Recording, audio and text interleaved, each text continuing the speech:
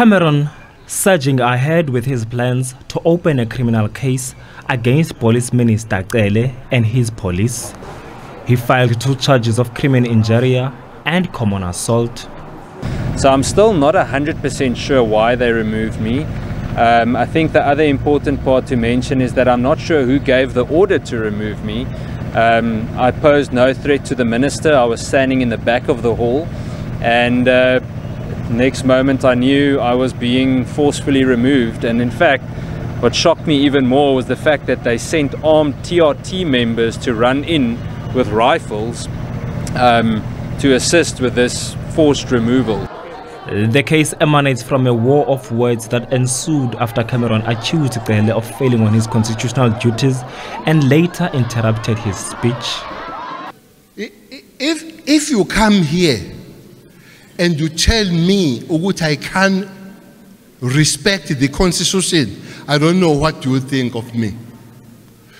I'm the public representative. I'm the member of parliament, based on the Constitution.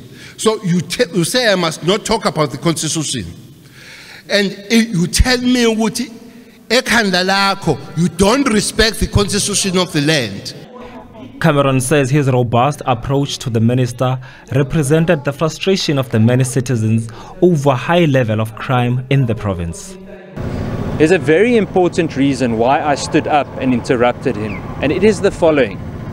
The minister insinuated that I spoke of him or thought of him as a garden boy, and that is not part of who I am, and I take offense if someone insinuates that about me, if that is not an accurate statement being made. He insinuated that.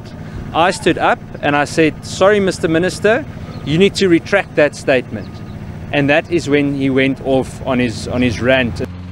One of the highly debated topics is the fair allocation of police personnel and resources. Cameron says he will approach various justice institutions such as the Public Protector, Parliament and IPID until he gets justice. The Police Ministry says Police Minister Bheki Cele has nothing to say on the matter.